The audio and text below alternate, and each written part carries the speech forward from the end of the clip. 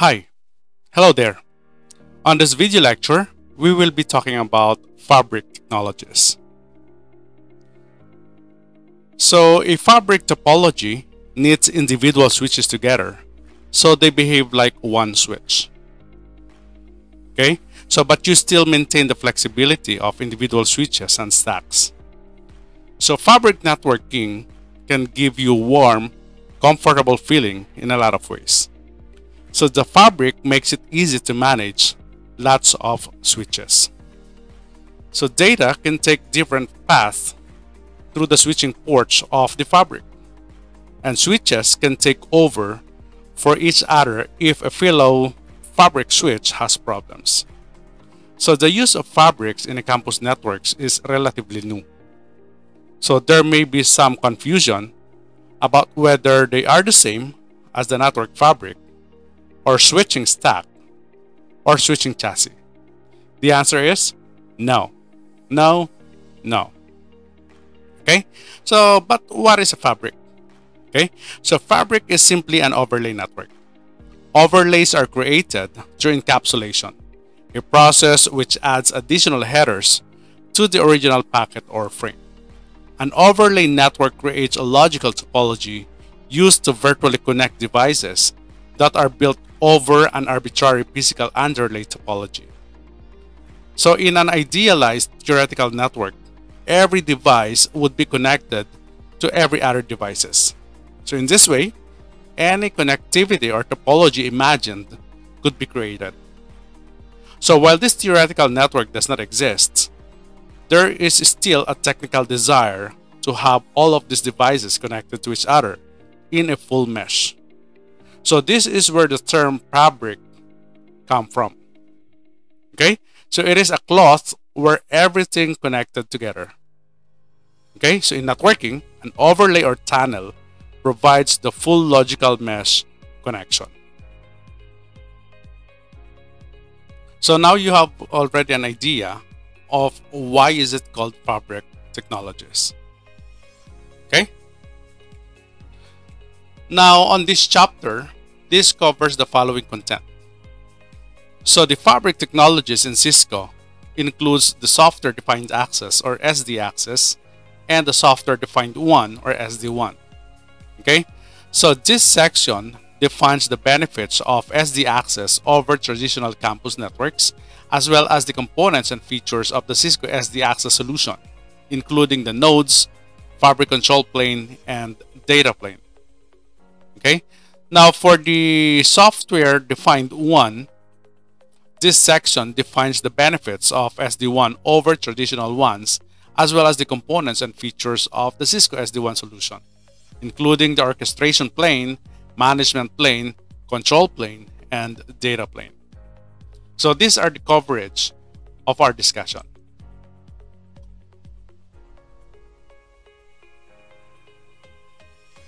All right, so software-defined access or SD access. So introducing an entirely new era in networking. So Cisco software-defined access or SD access is a solution within Cisco Digital Network Architecture or the Cisco DNA, which is built on intent-based networking principles, provides a transformational shift in building, managing, and securing networks, making them faster, easier to operate, and with improved business efficiency. So by decoupling network functions from hardware, it creates a virtual overlay over the underlying physical networking infrastructure. Okay, so SD access helps ensure policy consistency by providing unauthorized access and containing breaches, enabling faster launches of new business services, and significantly improving issue resolution. Okay, so while being open, extensible, and reducing operational expenses. So digital transformation is forcing the enterprises to search for new ways to enable digital capabilities, deliver IT services, and manage assets. So we're moving toward a very different world, and we need a very different network to get us there. Okay?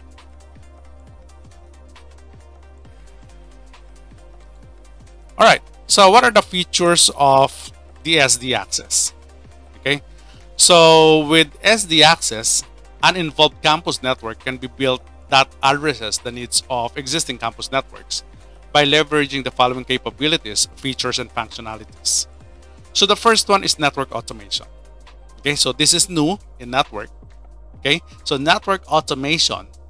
This is an SD access replaces manual network device configurations with device management through a single point of automation, orchestration, and management of network functions through the use of the Cisco DNA Center.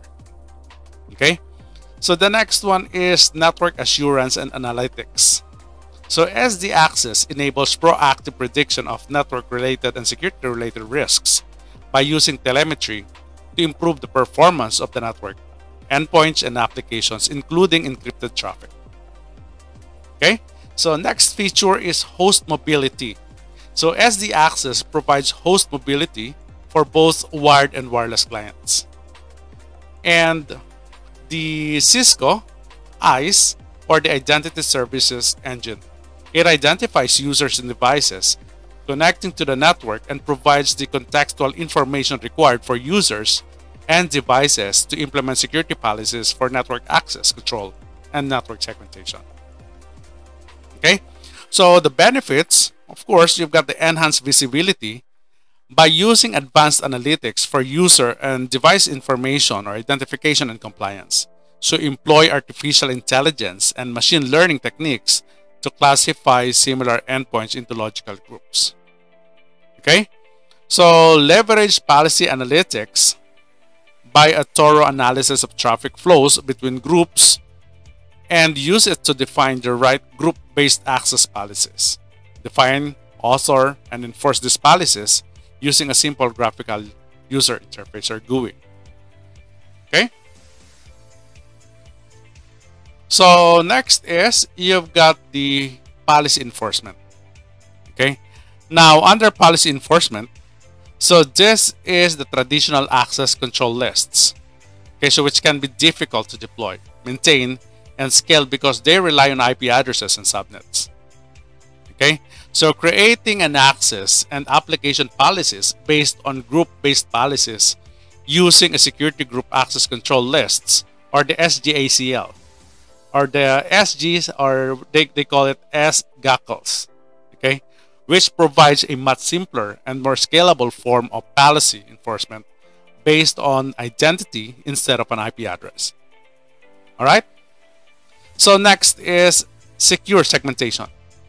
So with SD access, it is easier to segment the network to support guest, corporate, facilities, and IoT-enabled infrastructure.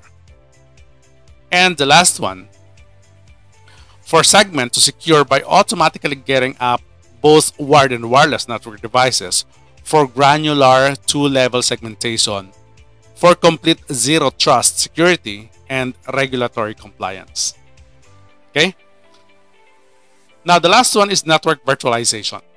So this is an era where everything is virtualized.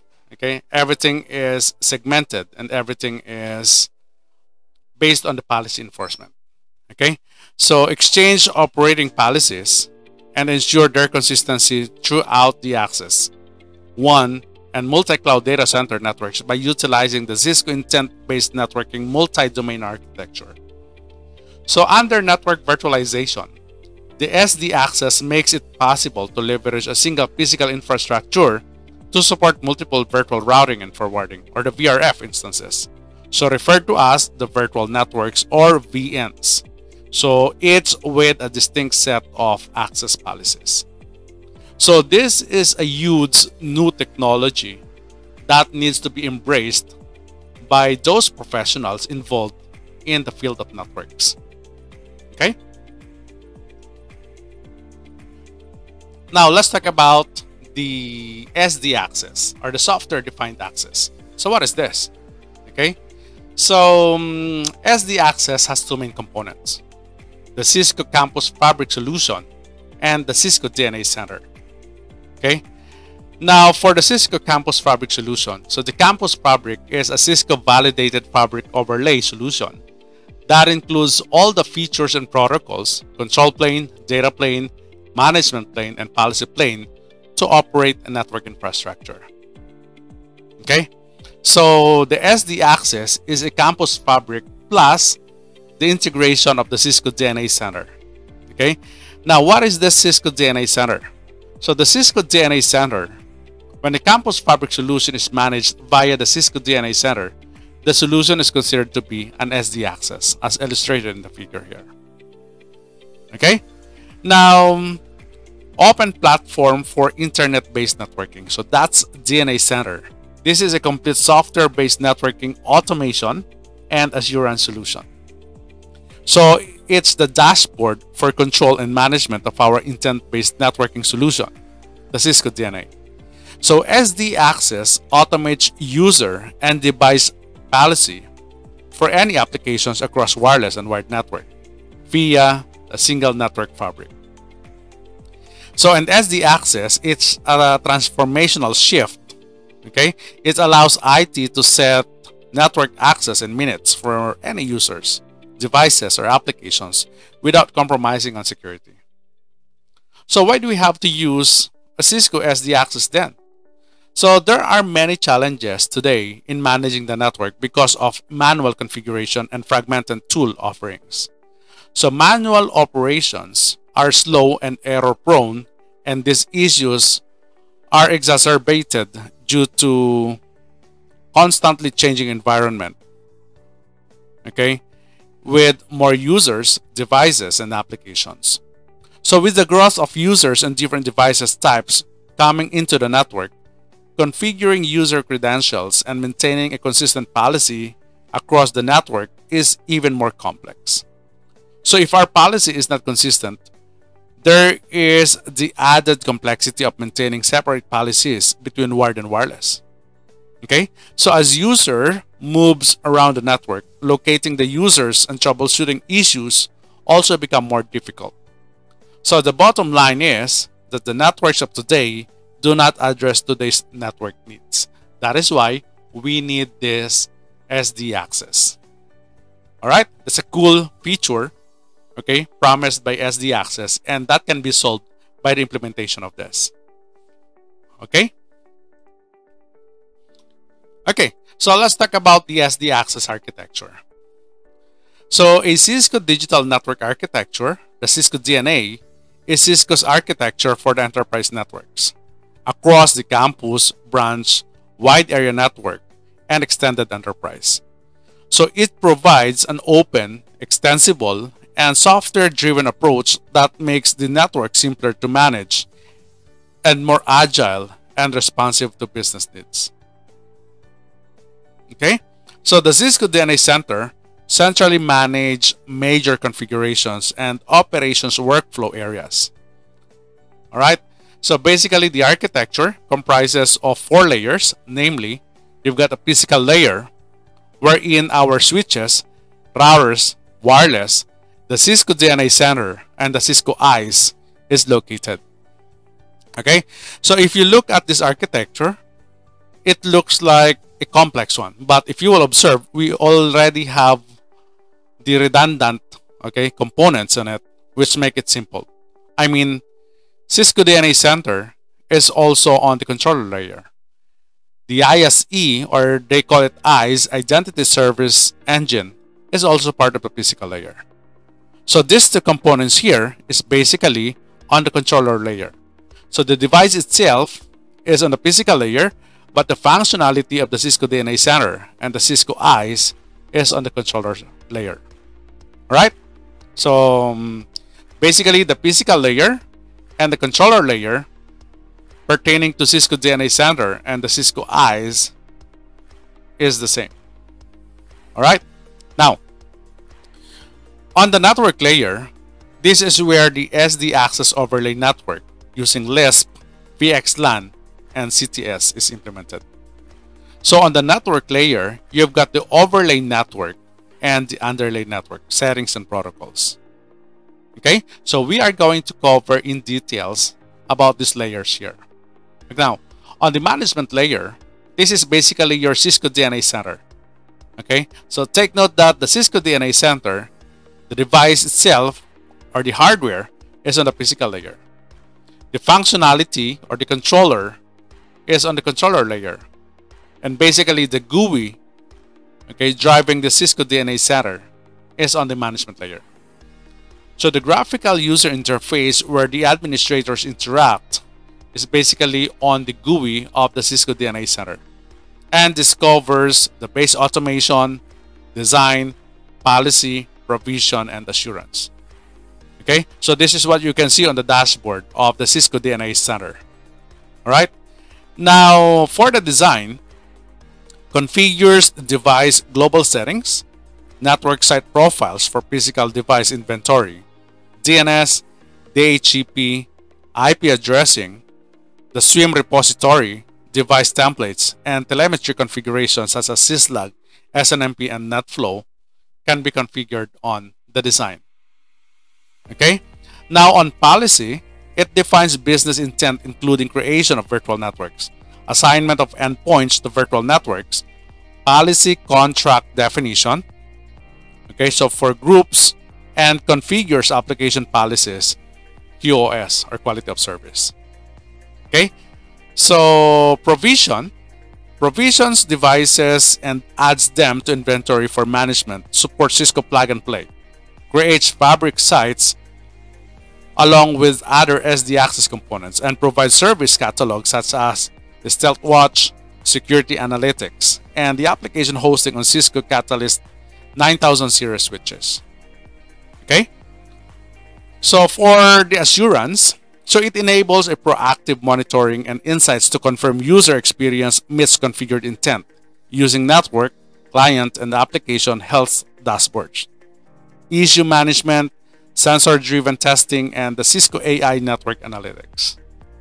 Now on the platform, okay, so it allows programmatic, okay, access to the network and system integration with third-party systems via APIs by using feature set bundles, configurations, a runtime dashboard, and a developer toolkit. So if you will observe, everything that we need on the configurations, enforcing policy, provisioning, assurance, all right? So everything is located on a GUI of a Cisco DNA Center. All right? Now, the Cisco ISE, okay, so what is the purpose of the Cisco ISE here? Or the ISE, or the Identity Services Engine, okay? So the Cisco Identity Services Engine, or ISE, is a secure network access platform enabling increased management awareness, control, and consistency for users and devices accessing the organization's network. So ISE is an integral and mandatory component of SD access for implementing network access control policy. So ISE performs policy implementation, enabling dynamic mapping of users and devices to scalable groups and simplifying end-to-end security policy enforcement. So this is a cool feature integrated into the SD access architecture. You can track the users and their devices. All right, isn't it great? That's a nice feature. Okay, now let's get into the details. All right, so on the physical layer of the SD access, okay, so this includes Cisco switches, Cisco routers, Cisco wireless, and the Cisco controller appliances. Okay, now this Cisco controller appliances includes the DNA Center, okay, and the Cisco ISE. So these are the two controller appliances required on the implementation of the SD access. Okay, on the Cisco wireless, we are using the Cisco wireless LAN controllers and the access points, which provides wireless LAN access to the fabric. Okay, on the routers, so routers provide WAN and branch access to the fabric. So multiple types of Cisco ASR 1000, ISR, and CSR routers, including the CSRV and the ISRV cloud routers, are supported. On the switches, so switches provide wired LAN access to the fabric. So multiple types of Cisco switches or the Catalyst switches are supported, as well as the Nexus switches. So this comprises the physical layer. Okay, so basically, it is a tangible component or the hardware part of the SD access layer.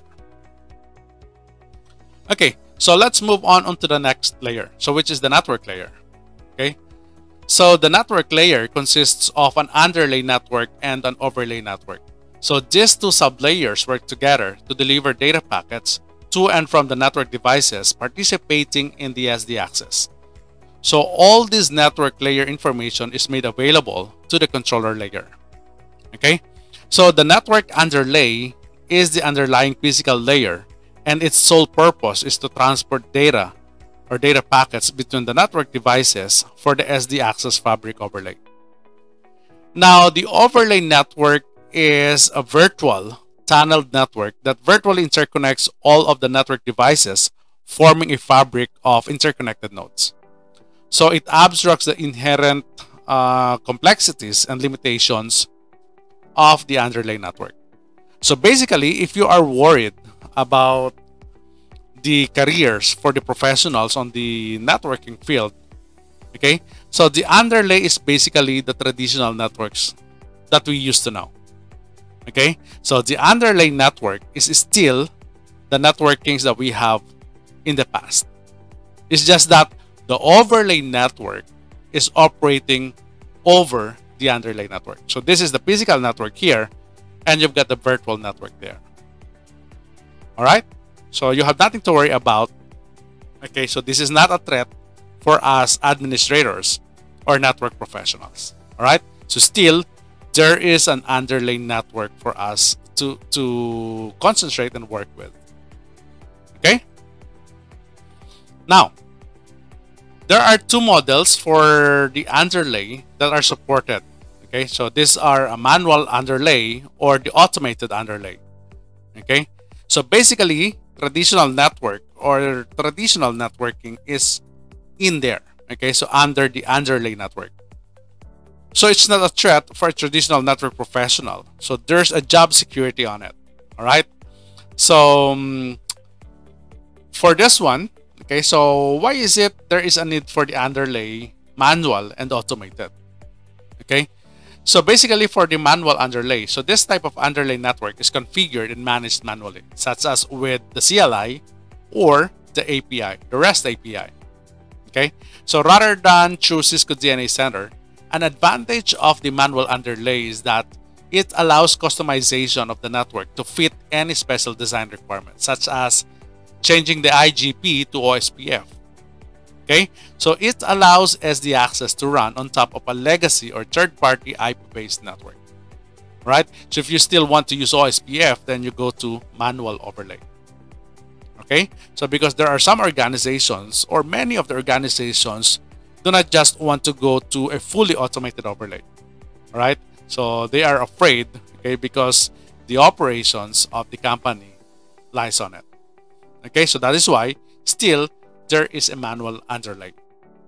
Okay, now for the automated underlay, so in a fully automated network underlay, all aspects of the underlay network are configured and managed by the Cisco DNA Center LAN automation feature.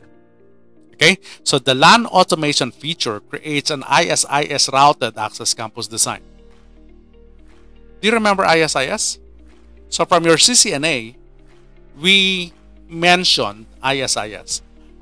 But did you know that this ISIS, okay, is making a huge comeback?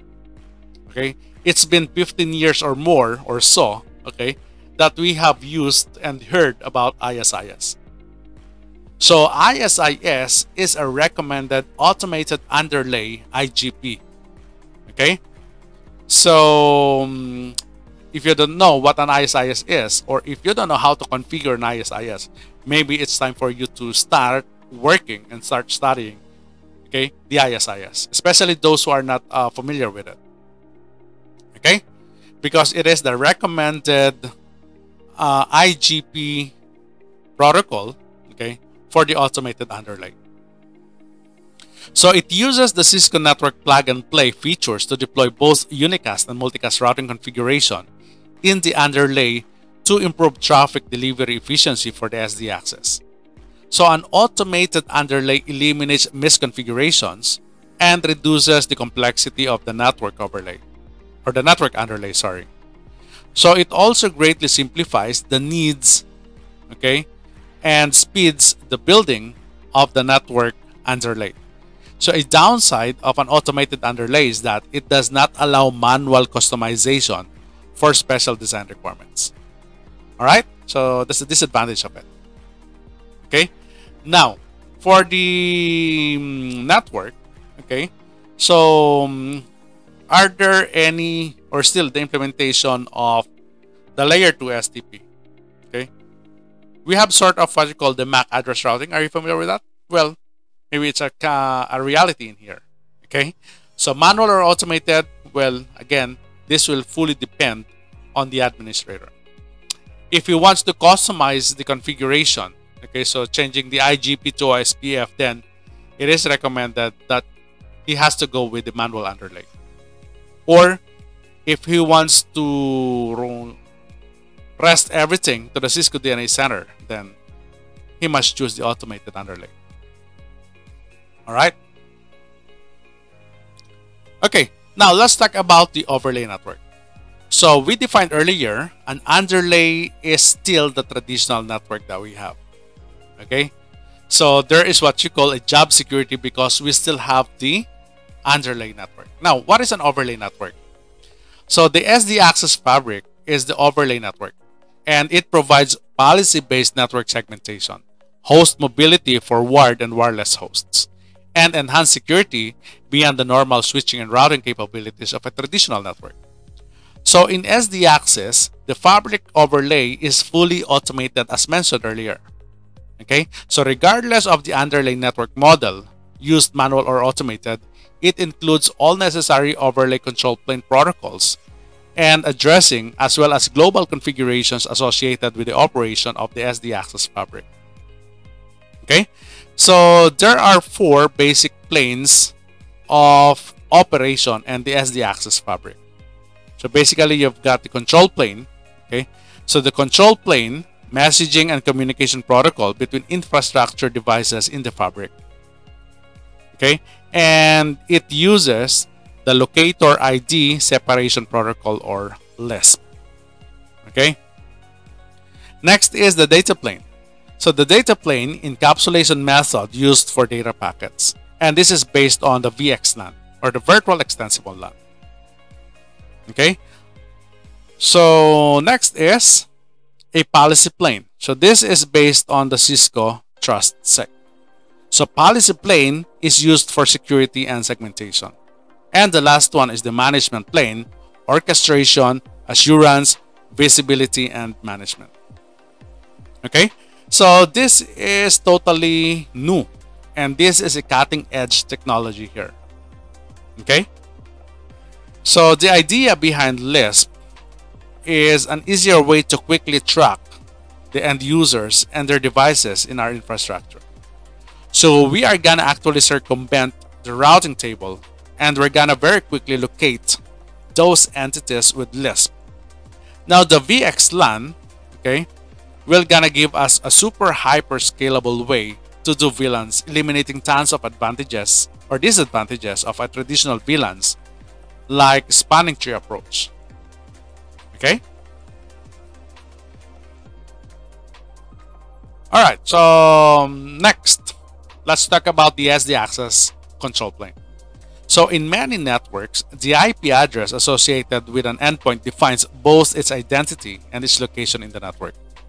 In these networks, the IP address is used for both network layer identification, who the device is on the network, and as the network layer locator, where the device is and in the network or to which device it is connected. So this is commonly referred to as addressing following topology. Okay, so while an endpoint's location is the network's, okay, in the network will change, who this device is and what it can access should not have to change. Okay, the locator ID separation protocol or LISP allows the separation of identity and location through a mapping of these 2 namespaces, an endpoint's identity or the EID in relations to its routing locator or RLOC. All right. So Lisp dramatically simplifies traditional routing environments by eliminating the need for each router to process every possible IP destination address and route.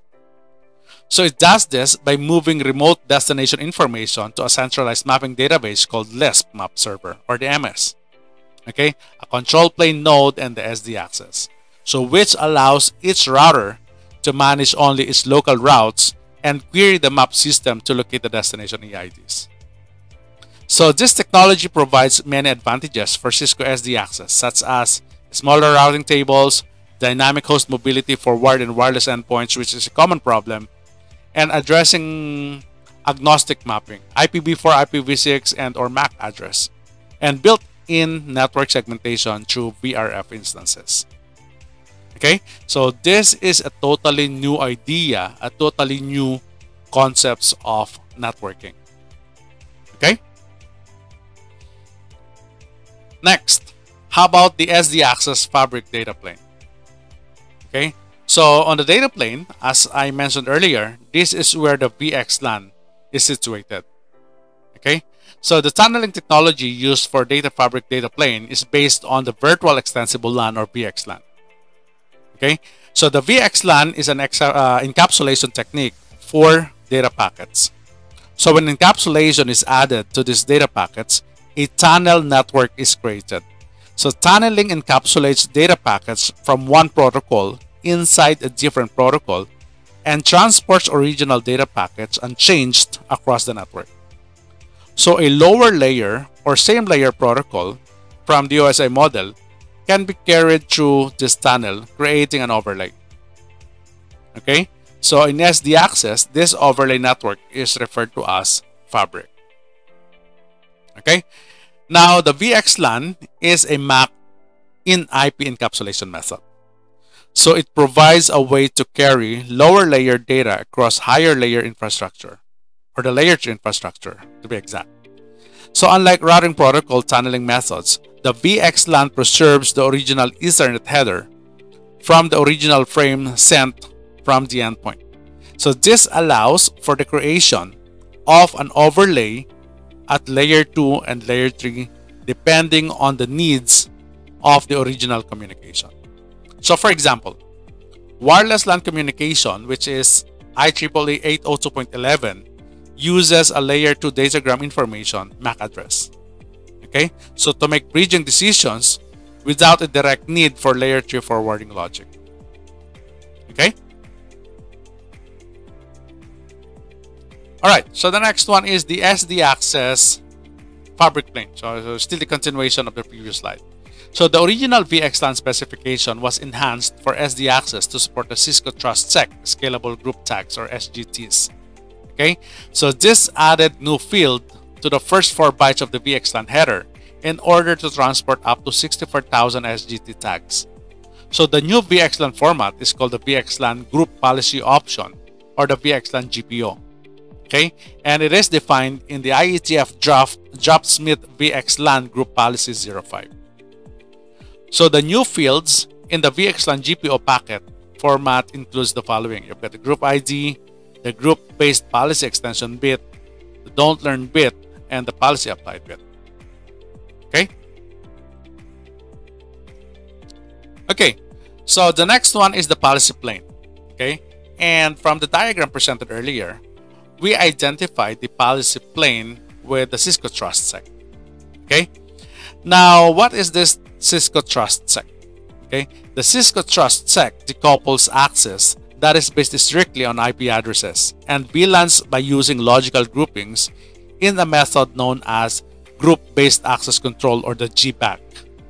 Okay, the goal of the Cisco TrustSec technology is to assign an SGT value to packet at each ingress point into the network. So an access policy elsewhere in the network is then enforced based on this tag information. So an SGT, okay, is a form of metadata and is a 16-bit value assigned by ICE, or the identity server, okay, in an authorization policy when user, device, or application connects to the network. The Fabric VXLAN encapsulation method is actually used for both the data plane and policy plane. So in the policy plane, an alternative forwarding attributes, the SGT value and the BRF values, are encoded into the header and carried across the overlay. Okay? Alright, so next is the SD fabric roles and components. Okay, so the operation of the SD access fabric requires multiple different device roles. So each with specific set of responsibilities. So each SD access enabled network device must be configured for one or more of the 5 basic device roles in the fabric overlay. So this includes the control plane, the fabric border, the fabric edge node, the fabric wireless LAN controller, and you've got the intermediate node. So as shown in the diagram here.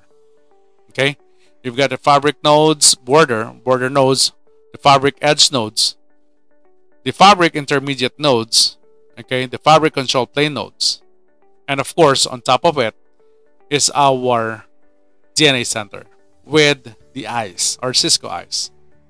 All right, now let's get into the details. So fabric edge nodes.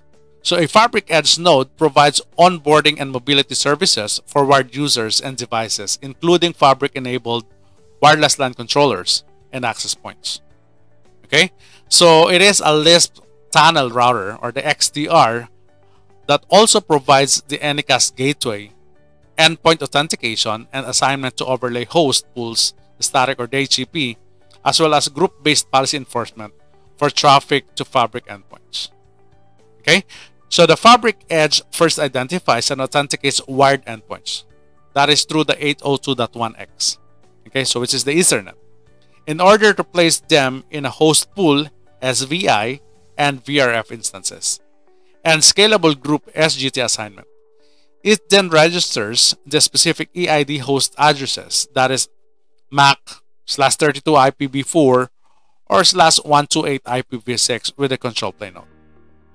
Okay, so a fabric edge provides a layer or a single layer 3 Anycast gateway, that is the same SVI with the same IP address on all the fabric edge nodes.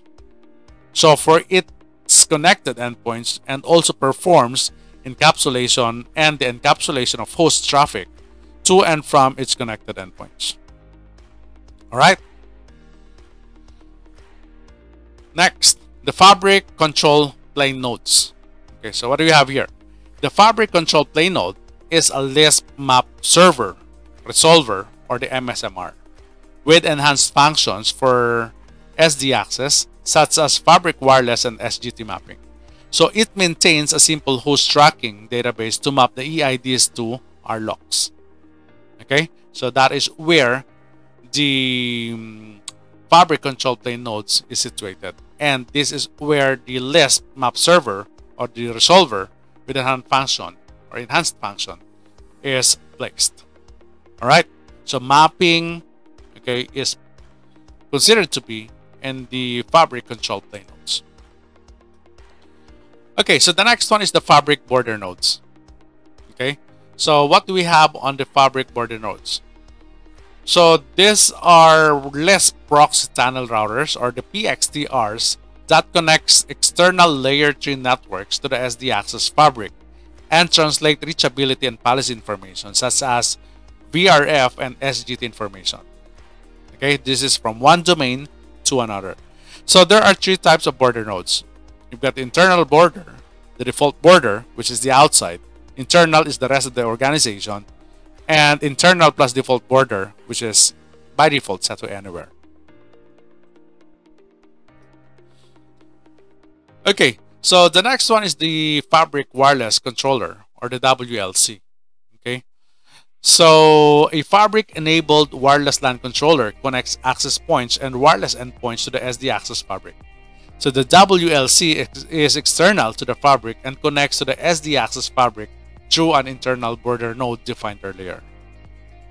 Okay, so in the traditional wireless, okay, as you can see here in the diagram, the WLC is typically centralized, okay, and all control plane and data plane, okay, so wireless client data traffic needs to be tunneled to the wireless LAN controller through the control and provisioning of wireless access points or CAPWAP. Okay. Now in SD access, the wireless control plane remains centralized. Okay. And the data plane is distributed using the VXLAN directly from the fabric enabled access points. Okay. So we have such huge improvement of the next generation of networks. Okay. Now the SD access fabric concept. So better understanding the benefits and operations of the Cisco SD access requires reviewing of the following concepts related to how the multiple technologies that are used by the SD-WAN solution operate and interact in SD access. So first, of course, when you say SD access, we're talking about the virtual network. Okay, virtual network or VN provides virtualization at the device level. So using VRF instances to create a multiple layer tree routing tables. So VRF instances provide segmentation across IP addresses, allowing for overlapped address space and traffic segmentation. Okay, so next is host pool. A host pool is a group of endpoints assigned to an IP pool subnet in the SDAX fabric. Okay, so fabric edge nodes have switched virtual interfaces or SVIs for each host pool to be used by endpoints and users as their default gateway. Next is a scalable group. A scalable group is a group of endpoints with similar policies. The SD access policy plane assigns every endpoint or host to a scalable group using TrustSec or SGT tags. So assignment to a scalable group can be either static per fabric edge port or using dynamic authentication through AAA or radius using the Cisco ISE. Okay, and the last one is the Anycast or Anycast gateway. Okay, the Anycast gateway provides a pervasive layer 3 default gateway where the same SVI is provisioned on every edge node with the same SVI IP and MAC address. So this allows an IP subnet to be stretched across the SD access fabric.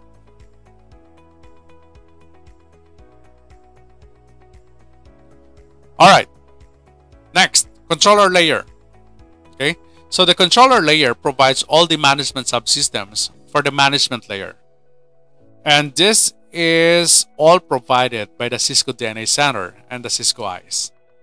Okay, now this figure here illustrates the different components that comprise the controller layer and how they interact with each other, as well as with the campus fabric. Okay, so it uses an authentication for the ISE, all right, AAA radius or the EA poll. Okay, so for the assurance data platform, they are using HTTPS, NetFlow, or Syslog. Okay, now the SD fabric can be accessed via the Cisco DNA Center, okay, or the graphical user interface. And the automation network control platform is using the net configuration, SNMP or SSH, and to interact with the Cisco DNA Center, it uses the API. Okay, so everything here, okay, so the connections from the ISE appliance uses an API, and also within the DNA Center, it uses an API to connect to the assurance network data platform onto the SD access fabric. Okay, so everything now lies on the use of the software. Okay, next. Now for the controller layer subsystem, so this includes the Cisco Network Control Platform, the Cisco Network Data Platform, and you've got the Cisco ISE. Okay, now on the NCP, this is a subsystem integrated directly into the Cisco DNA Center that provides all the underlay and fabric automation and orchestration services to the physical and network layers. Okay, now for the network data platform, it is used for the collection or data collection and analytics and assurance subsystems that is integrated also on the Cisco DNA Center. Okay, now the Cisco ISE, the basic role of the ISE is to provide all the identity and policy services for the physical layer and network layer.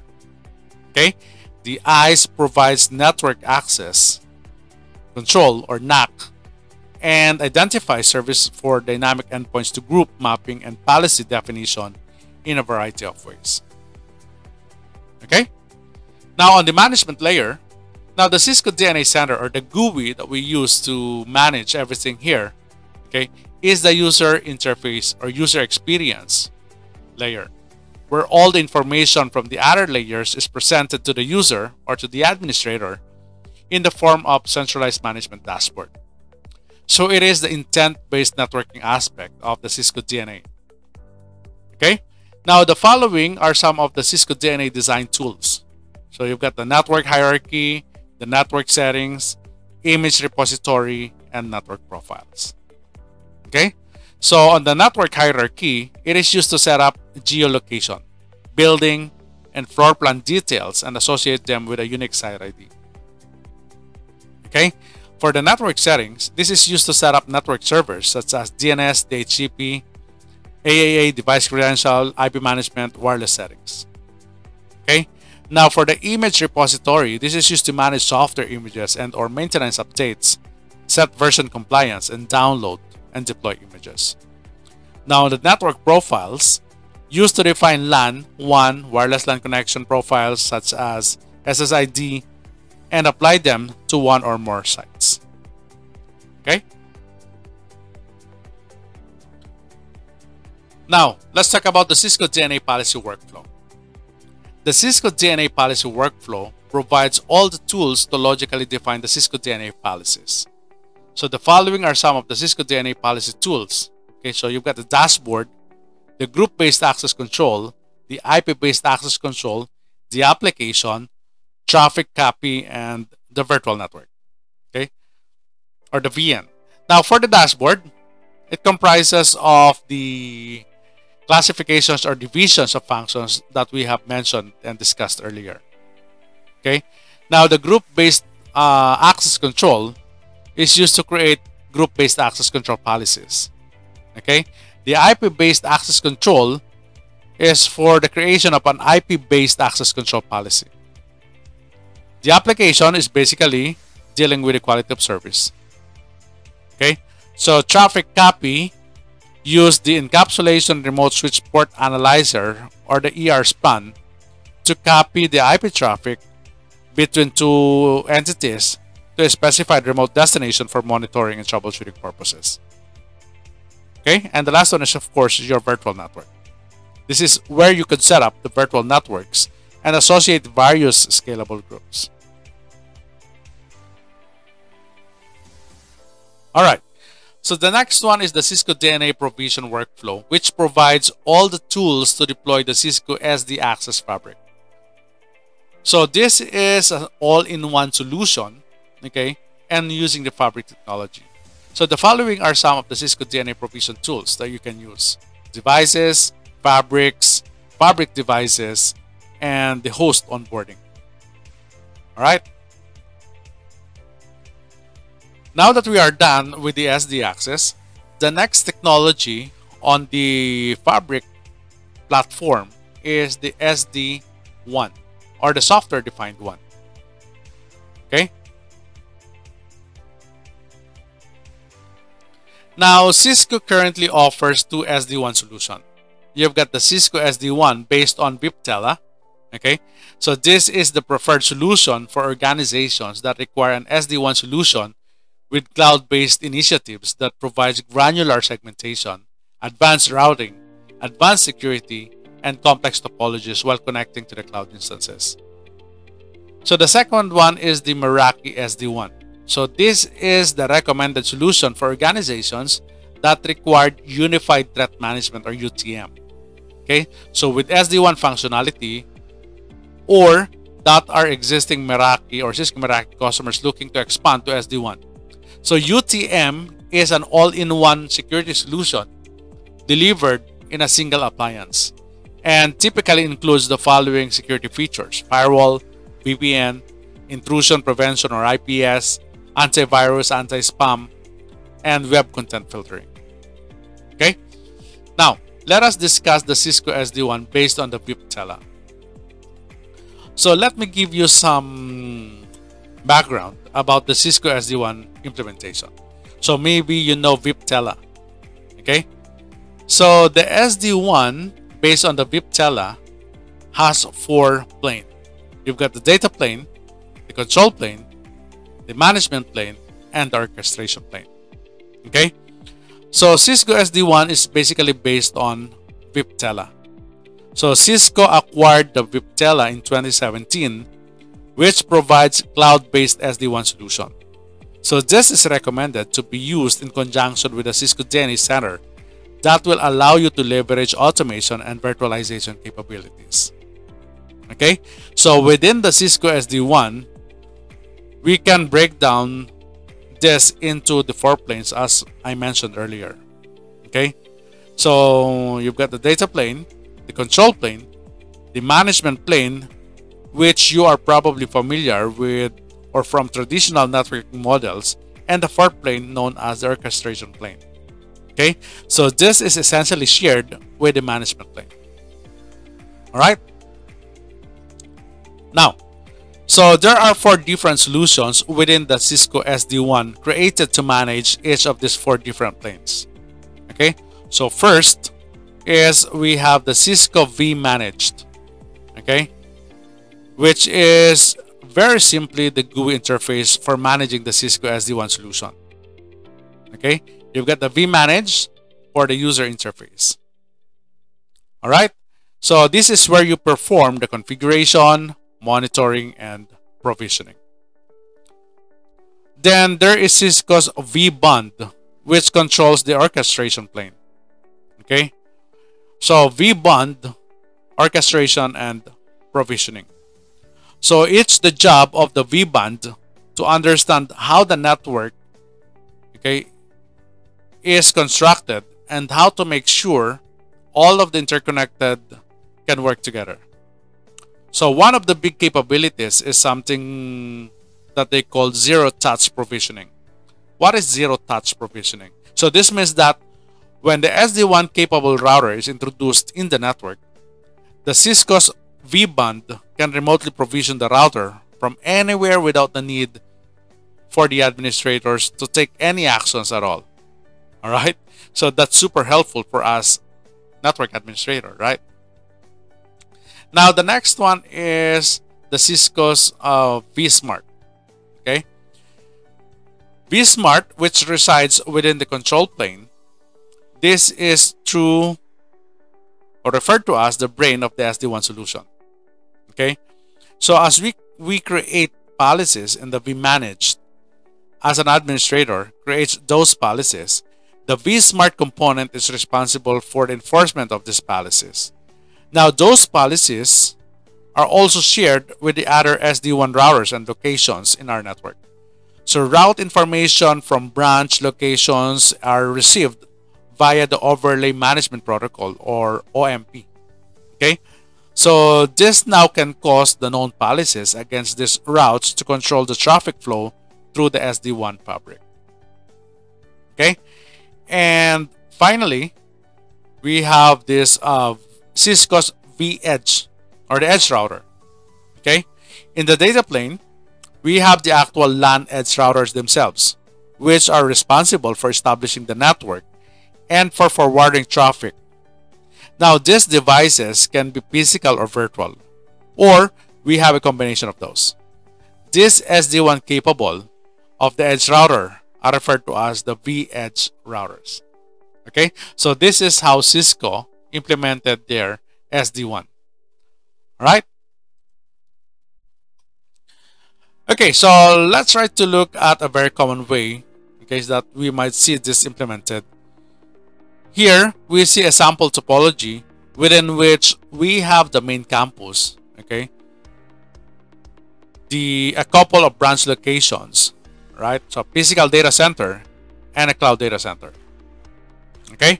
So all of these are interconnected through various means, all right? So you've got different technologies that interconnects these components.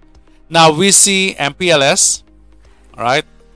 LTE or 4G. Okay, so what else? You've got the satellite connection, is possible also. Yeah. Okay. Now, again, remember that SD-WAN is an overlay technology, and that provides transport independence. So in other words, it doesn't matter what the physical underlying network infrastructure is, as we see there. Okay. So SD-WAN can work any and all of that at each of these locations. So we would have a LAN edge router, a Cisco vEdge device, and these routers from IPsec tunnels with each other in order to create the SD-WAN overlay network. So this is going to make up the data plane that we discussed a bit earlier. So also, recall that all the control elements that we discussed earlier, the Cisco's vManaged, vBand, vSmart secure control channels would be established. Okay, so that would be established between each of these elements and each one of LAN edge routers. And that would be used for provisioning and for configuration of the devices. All right. Okay, so we already have mentioned and discussed these components. Okay, so which is the vManage, vSmart controller. Okay, vEdge. Okay. Now the Cisco SD-WAN routers, vEdge and cEdge. So what's the difference between these two? Okay, so there are two different SD-WAN router options available for the Cisco SD-WAN solution. So we've got the vEdge. This is the original viptela platforms running on the viptela software. Okay, and the cEdge here is of course the viptela software integrated with Cisco iOS. All right, so this is now when viptela was acquired by Cisco. They call it cEdge. All right. Okay, so a main differentiator between the SD-WAN cEdge router and the vEdge router is that the cEdge router supports advanced security features, as demonstrated in this table. Because cEdge came after Cisco has acquired the viptela. Alright, so they only differ in terms of advanced security features. Alright. So next is the vBand orchestrator, which authenticates the vSmart controller and the SD-WAN routers and orchestrates, okay, connectivity between them. So it is the only device that must have a public IP address so that all the SD-WAN devices in the network can connect to it. So a vBand orchestrator is an SD-WAN router that only performs vBand orchestrator functions. Okay? So the major components of the vBand that we discussed earlier are the control plane connection, the NAT traversal, and load balancing. Okay? You also have the vAnalytics. Okay? So vAnalytics is an optional analytics and assurance service that has many advanced capabilities, including the visibility into applications and infrastructure across the WAN, forecasting and what-if analysis, intelligent recommendations. So take note that the future of networks is now automated, okay? And therefore, with this one, it should be associated with the data analytics. We call it the vAnalytics. So this capabilities benefits the SD-WAN in ways that are not possible without vAnalytics. For example, if a branch office is experiencing latency or loss on its MPLS link, vAnalytics detects it and compare that legacy or latency or loss with information on other organizations in the area. That is also monitoring to see if they are also having the same issue in their circuits. So if they are, vAnalytics can then report the issue with confidence to the SPs. So vAnalytics can also help predict how much bandwidth is truly required for any location. So this aids in deciding whether a circuit can be downgraded to a lower bandwidth to reduce costs. See? So that's automation. Okay? Next, how about the Cisco SD Cloud on the ramp or on-ramp? So traditional enterprise WAN architecture are not designed for the cloud. As such, okay, so as organizations adopt more SaaS applications such as the Office 365 and public cloud infrastructure such as AWS and Microsoft Azure, The current network infrastructure poses major problems related to the level of complexity and end users' experience.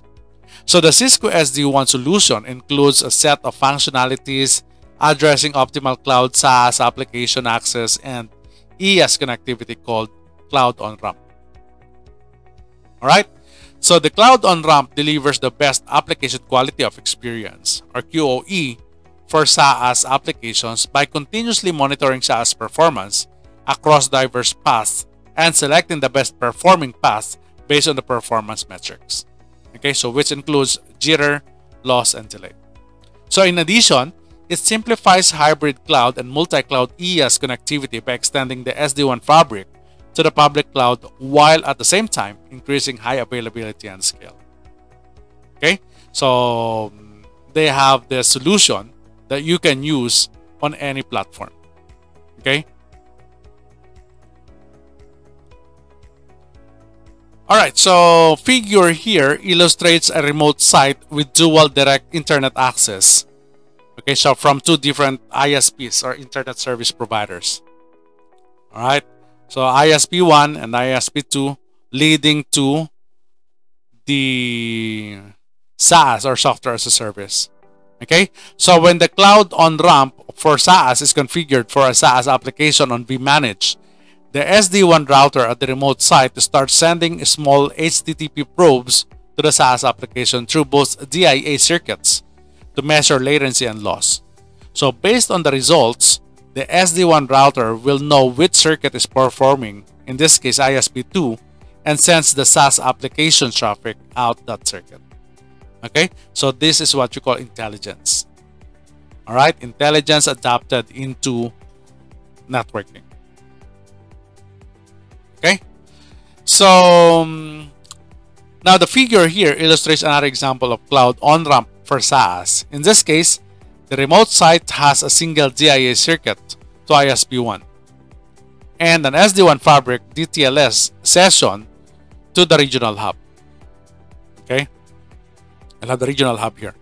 Now, much as in the previous case, the Cloud On-Ramp for SaaS can be configured on the vManage network management system or solution and become active on the remote site SD-WAN router. So, however, in this case, the Cloud On-Ramp for SaaS also gets enabled on the regional hub SD-WAN router and is designated as the gateway node.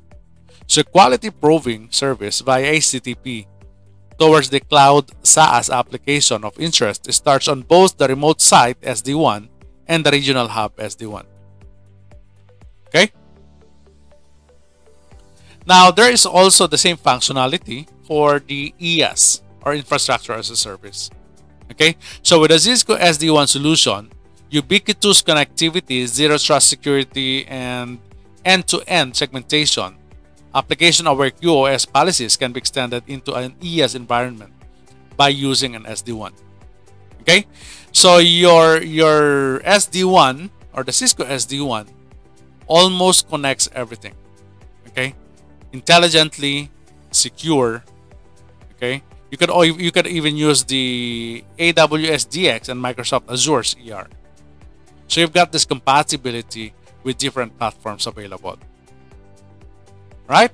So that ends up the video discussion. Thank you for listening and watching. Have a great day. See you on the next video.